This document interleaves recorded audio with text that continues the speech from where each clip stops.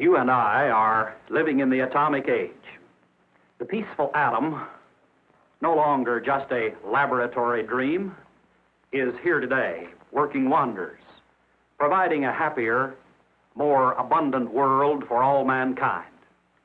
Already, atomic development is a major factor in the American economy. Thousands of men and women earn their livelihood by harnessing nuclear energy for our benefit. The Chamber of Commerce of the United States is going to introduce you to just a few of these atomic wonders, miracles that are happening all about you, wherever you are, because the atom has come to town.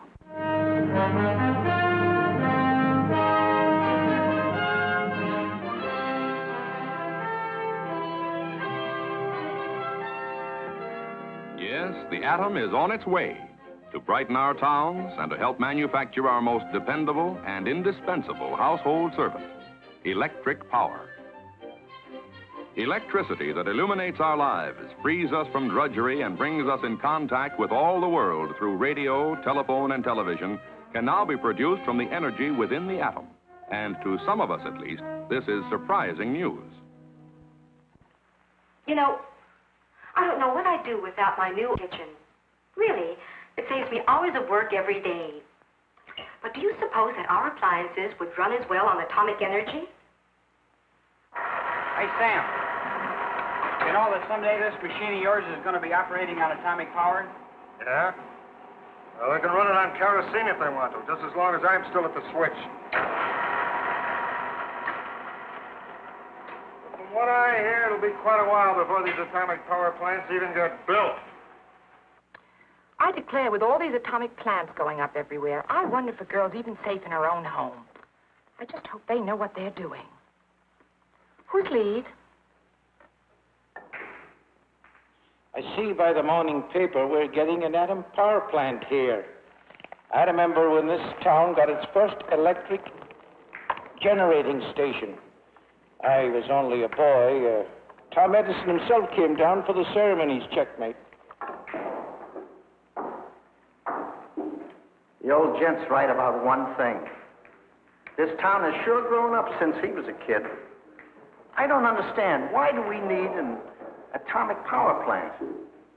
Unless maybe it's to make free electricity. Yeah, I suppose that's the reason. Well, no, that's not exactly the reason. But never mind. A lot of other folks are just as confused about the real purpose of atomic energy.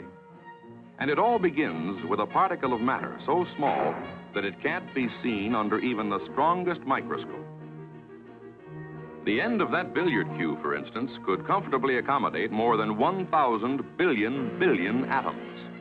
But, infinitesimal as it is, scientists know pretty well just how the atom is constructed. Let's imagine these pool balls are the nucleus of an atom. There would be protons like the red balls and neutrons like the yellow ones, all bound together by powerful forces. If our atom is split or fissioned, some of the energy is released. A few of the neutrons go flying off and can be made to split other atoms, which release their energy in a chain reaction. Tremendous heat is generated, and it is this heat that can be harnessed for our use. Every element in the world is made of atoms, but only the atoms of a very few elements can be split in this way. The most important are uranium atoms. Potential energy in just 1 tablespoon of uranium equals the muscle power of 40 million strong men working for an hour, or the heat from more than 750 tons of coal. In fact, 1 tablespoon of uranium is potentially capable of making enough electricity to meet all the needs of an average-sized city for a full day, or your own home for about 500 years. But this is potential atomic energy. In actual practice, only a small amount of the uranium fuel can be burned or fissioned. The trick is to make electric power economically from this usable portion of the fuel. Atomic engineers begin with the simple energy conversion principle by which most of our country's electricity is already being produced. Fire can be used to make steam, and steam can be used to turn a pinwheel. If the spinning pinwheel is attached to a magnet, the invisible lines of magnetic force can be made to cut across the turns of wire in a coil, generating electricity. In today's modern electric power plants, this is exactly what happens. Coal, oil, or gas is burned in huge boilers which produce steam at tremendously high temperatures and pressures.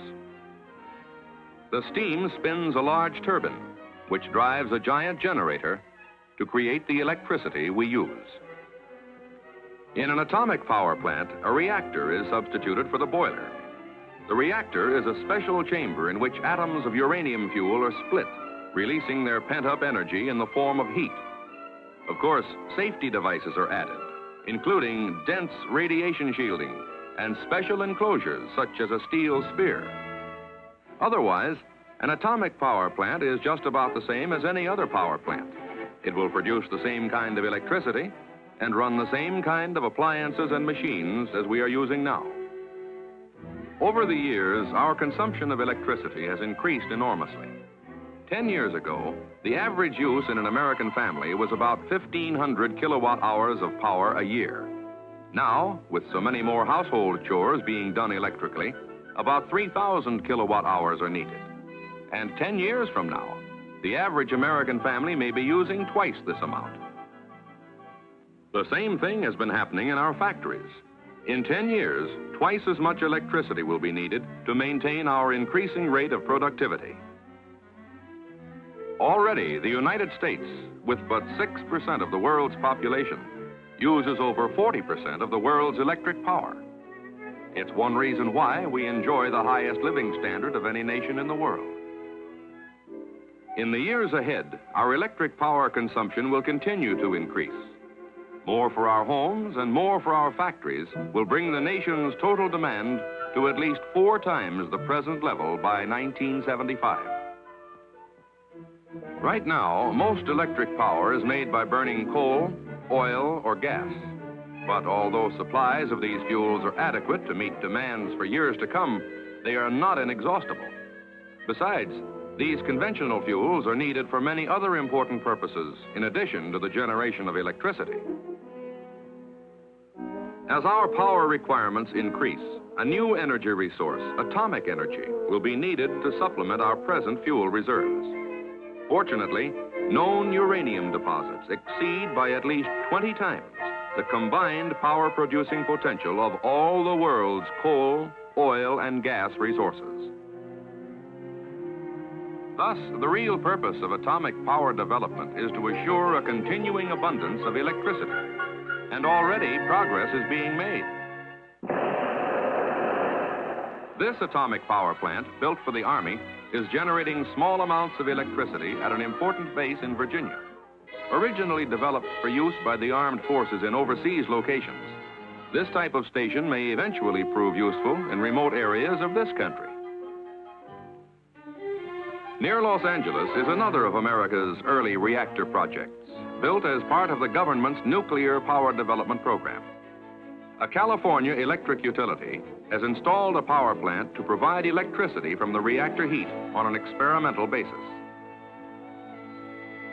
Near Pleasanton, California, is the nation's first nuclear power plant built entirely with free enterprise funds. As with every atomic plant, special attention has been given to safety. Automatic control equipment would shut down the plant instantaneously if, for any reason, fission began to take place too rapidly. A thick steel and concrete vessel would contain radiation even in the most serious kind of accident imaginable. Atomic power plants will be good neighbors wherever they are built.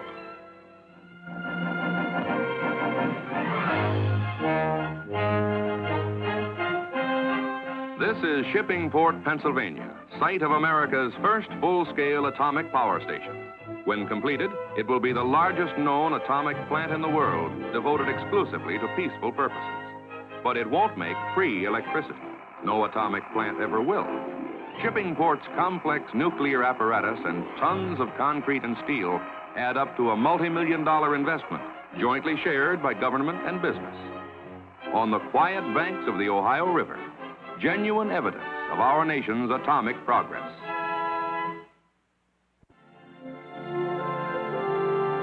But for the present, at least, this progress must be measured more by the nuclear knowledge we gain than by the actual power we generate. Electric utility executives must choose from hundreds of different designs, all of which are theoretically possible. The most promising must first be tried out in small-scale reactor experiments, then incorporated in actual power plants before their commercial value can be established. It's expensive research, but important plans are underway. This is a model of a 275,000 kilowatt station which will go into operation outside of New York City sometime in 1960. This plant, now under construction near Detroit, will have a different type of reactor, capable of actually manufacturing more atomic fuel than it burns. By 1960, power from this atomic station will be furnished to 500,000 homes in the Chicago area. And in the hills of New England, work is already underway on this modern nuclear project. During the next 10 years, atomic plants will be springing up throughout the nation as America's electrical industry, working in the free enterprise tradition, invests hundreds of millions of dollars in nuclear development. And by 1975, the atom may provide a substantial portion of our total generating capacity. The world will have a brand new energy resource, one that will be vitally needed to assure an abundance of economical electricity for light, for power, and for our continuing high standard of living. But atomic energy can also be shipped in a can in the form of radioisotopes, mysterious products of the atomic age that start out as ordinary elements but become radioactive through exposure to atomic fission. Their radiations are invisible, yet so powerful that just one drop of radioactive water can be detected in a full tank car of ordinary water.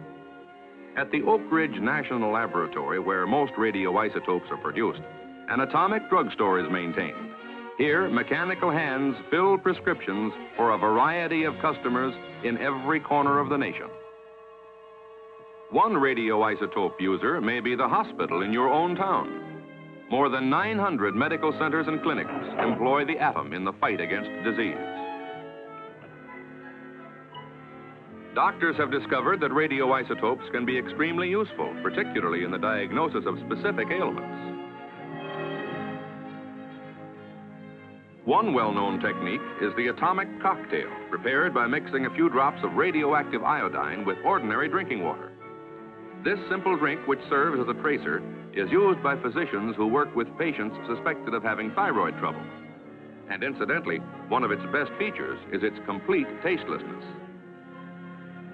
If, as suspected, the patient's thyroid is overactive, the iodine will concentrate in the gland in excessive amounts. Within 48 hours, the radioactive iodine can be traced with atomic detecting equipment. Sensitive instruments measure the thyroid's performance, giving the doctor an accurate picture of the gland's condition and helping him decide on the kind of treatment the patient should have. Several other ailments, including some diseases of the liver and blood, can be diagnosed in much the same way. In larger doses, radioisotopes are also used therapeutically to control diseases such as polycythemia and bring relief for certain types of leukemia. Here at New York's Memorial Center, a cobalt machine is used for deep radiation of cancer. This rotational therapy is similar to X-ray treatment, but the new equipment using a radioisotope source is more flexible in its ability to reach the malignancy. At the New England Deaconess Hospital in Boston, a cancer operation is in progress. As the diseased tissue is removed, a specimen is kept for basic research on the behavior of cancer cells under atomic radiation. In the research institute adjacent to the hospital, the specimen tissues are quickly processed, and then they are incubated in a special fluid medium which supplies nutrition and allows them to continue growing. Finally, the cells are ready for study under a powerful microscope, and their behavior is accurately recorded by a motion picture camera. These are living cancer cells, functioning just as though they were still within the patient. They are splitting apart in the process of mitosis, the way in which all cells multiply, and the way by which the disease spreads in the body. Medical science is searching for a reliable means of destroying the cells completely through radiation. A small amount of radioactive material is placed over the laboratory culture. The cells are exposed for a short time to atomic bombardment.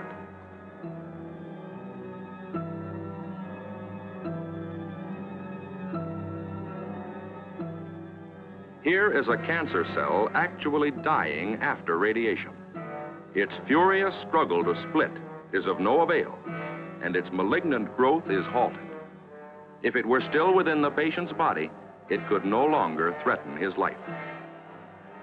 Many hours of painstaking research lie ahead before these laboratory successes can be translated into actual clinical practice.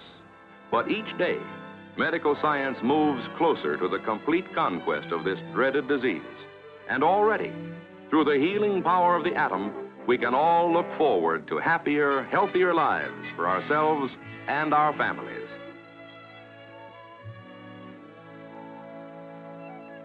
The atom has come to the farm, too. With radioisotopes, agricultural specialists are learning important new facts about plants and livestock. These youngsters may not realize it, but they're growing up in a unique laboratory at the University of Maryland, where their mothers are cooperating in some highly unusual research. The ordinary dairy cow is a remarkable factory. She is one of nature's few animals capable of converting grass into milk. Yet how she does it, and why some cows give more milk than others, has largely remained a mystery.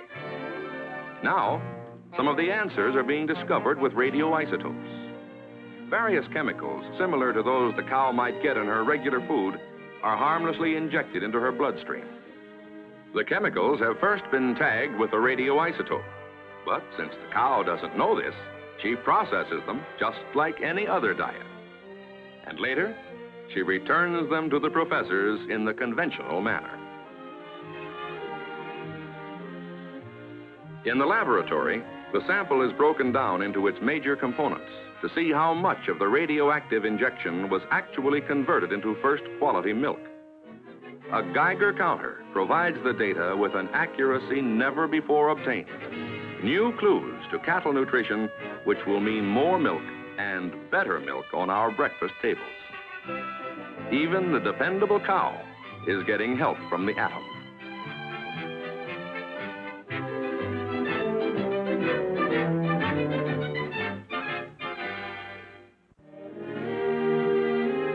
Here's an event that takes place every autumn in the Southland, the peanut harvest.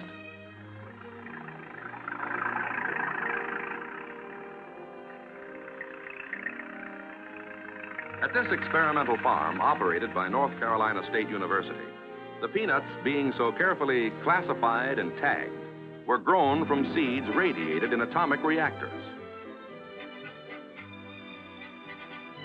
Radiation upsets normal hereditary characteristics, creating new plant families with widely varying qualities. Plant biologists select only a few for development into permanent strains. Experimental cultivation of these new varieties has been encouraging. There is a good chance of boosting acreage yield by 10 to 15%, and the atomic peanut's stronger resistance to blight may eventually save millions of dollars every year. These are giants created by radiation. We can imagine their future impact on the peanut buying public.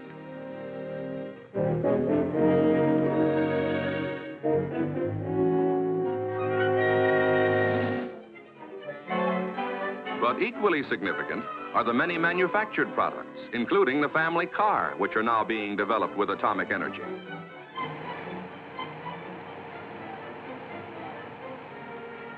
Radioisotopes are among the more important research tools in Detroit. In factory laboratories, automotive men assemble special engines with operating parts which have been made radioactive. As these unique power plants run on the test stands, any metal which wears away is collected in the lubricating oil, and the oil is circulated through an atomic scintillation counter. Being radioactive, the most minute metal particles can be detected, providing an accurate indication of the rate of engine wear. This is vital information for the men who are now designing the better cars of the future.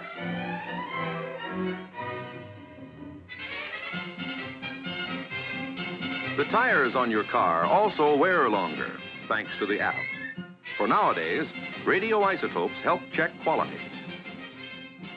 Much of the strength in an automobile tire comes from its nylon cord, to which just the right amount of rubber coating must be added for maximum safety.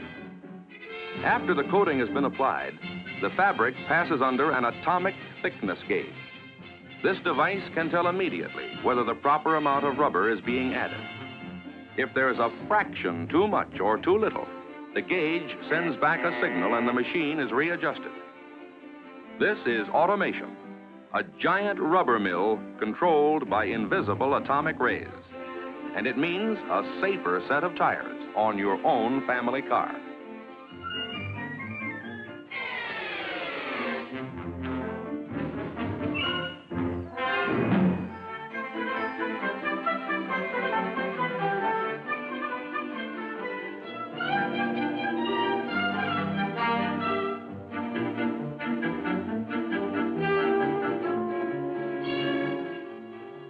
Even your toothpaste may be a product of the atomic age.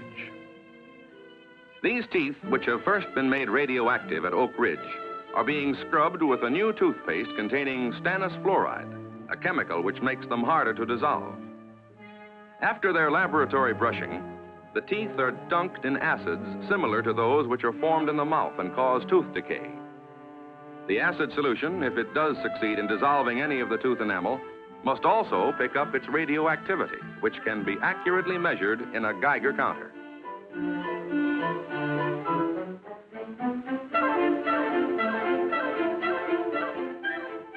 The count is low, indicating the new toothpaste with stannous fluoride will do its job of preventing cavities.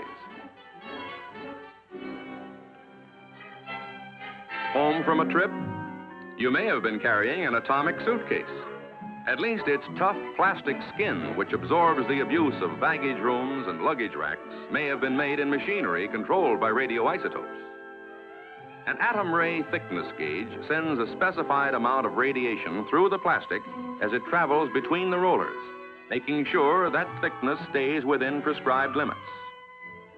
Already, more than 1,200 American businesses are using the atom to help manufacture their products, from raincoats to razor blades. Yet, it's really just a beginning. In the next few years, atomic radiation may lead to major changes in several of our most important industries, particularly the petroleum industry.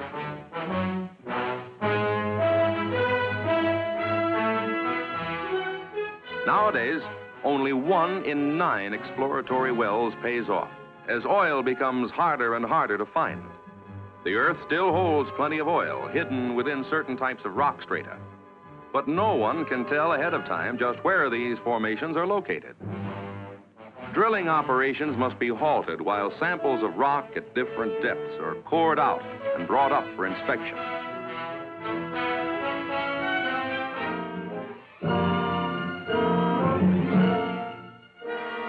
Thousands of feet of pipe are yanked from the well and lassoed to the top of the derrick. It's back-breaking, time-consuming, expensive work. At last, from a depth of almost a mile, the cored-out rock reaches the surface and is quickly rushed to a laboratory for detailed chemical analysis.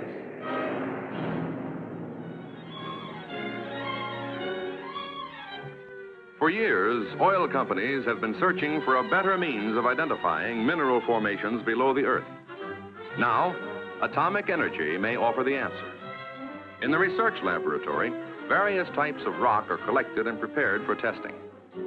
Since every mineral reacts differently to radiation, scientists can now identify specific rock strata by their radiation responses. A particle accelerator, or atom smasher, is used to bombard the rock specimens. The test is ready. The room is evacuated. The accelerator is energized. As radiation intensity builds up, the reaction of the sample is recorded, providing definite identification of many of the mineral elements in the rock.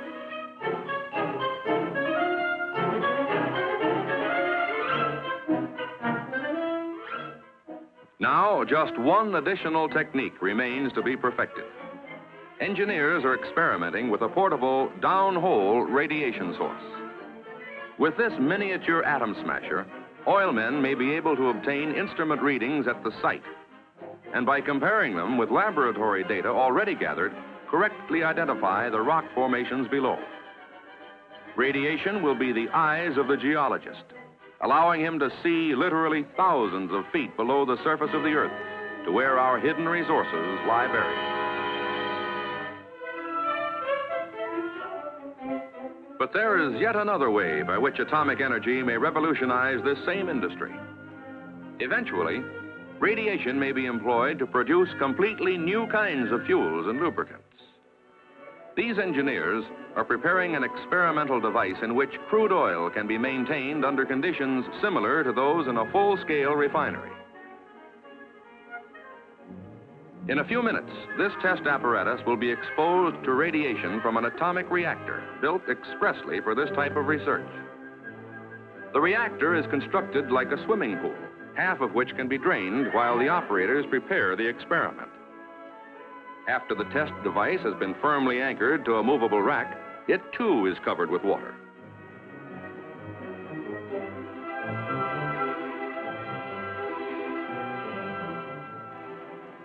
The experiment is moved into position next to the reactor's uranium core. When the chain reaction starts, atomic bombardment will literally tear apart the petroleum molecules. But this change in molecular structure may lead to better fuels in your automobile. Everything is in readiness for the test. Control equipment is switched on and the reactor comes to life. We will be watching atomic fission. As the speed of the chain reaction increases, the core begins to glow. It grows brighter and brighter as its penetrating stream of neutrons strike home.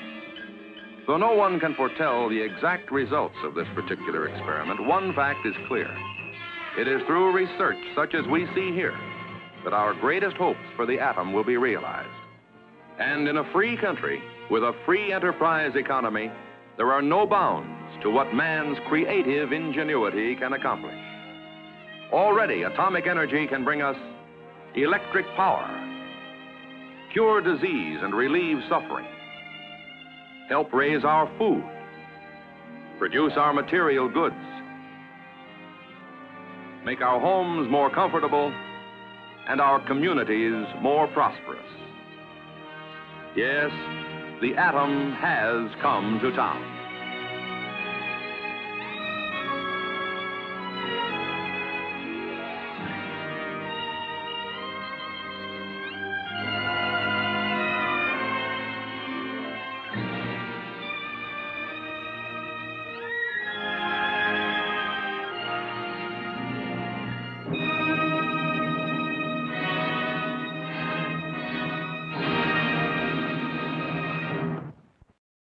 This has been a presentation of the Library of Congress.